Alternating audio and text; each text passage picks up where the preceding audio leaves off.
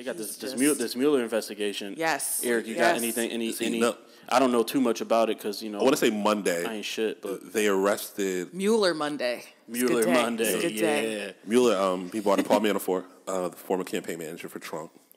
I think him and Rick Gates were brought up on about 12 charges, ranging from money laundering to conspiracy against the country to falsifying documents. They found Manafort with like 3 different passports, bunch of different bank accounts, smuggling money. This nigga was like a secret agent, son. This nigga was like James Bond. It's insane the amount of money he had stashed away. You know what I'm saying? They said he was like buying mad clothes from random places. He spent like $1 million at some rug store in New York or some shit like that.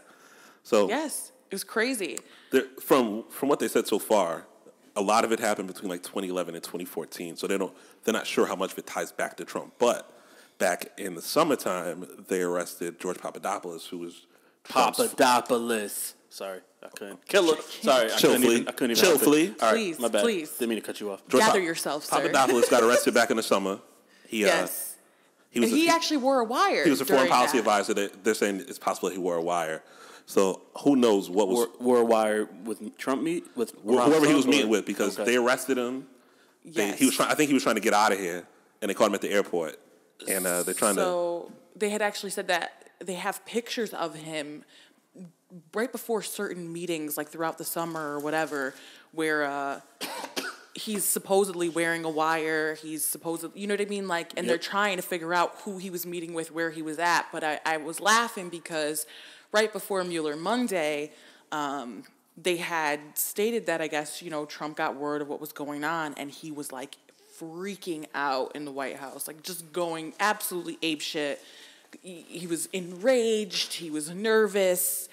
And, you know, if you saw his tweets that week, he came out and he said, you know, there was no collusion. There was no this. There was no that. I think I'm convinced Trump tweets so much, hoping we forget about what the tweet last week said. I can't keep up with Trump's tweets, man. That motherfucker. I mean, and then he tweeted, you know, we should be focusing on Hillary and the crooked Democrats. Why? She's not our president. She's not our fucking president. Why are you still talking about Hillary, man? Because if you talk about her, you can't be focused on all the bullshit he's doing.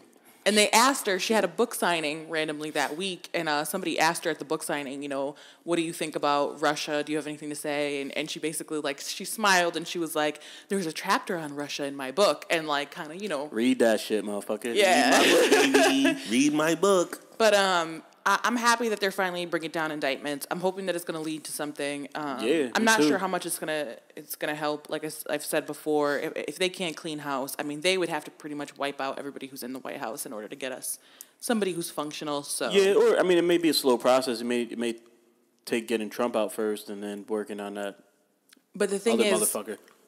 Pence has really been kind of separating himself from Trump. I don't know if you've noticed, but he's really, really been in like the background throughout all this. And I think he's trying to keep his name clear because I feel like he knows at some point he's going to end up being president. And if Trump gets impeached, I think he's trying to kind of keep his nose clean, see if he can kind of, you know what I'm saying? Yeah. And that's just a nightmare of a whole different color. How the chain of succession goes, even if they got rid of everybody that's in the cabinet now, you'd still be left with like Paul Ryan, who's a whole different type of scumbag. A whole different type of scumbag. So you're damned if you do, damned if you don't. Smart scumbag. That makes it even worse because all the shit they're trying to get done now, I think he's smart enough to get it done. Yeah. Especially all the shit he's learned in the past few years as Speaker of the House now.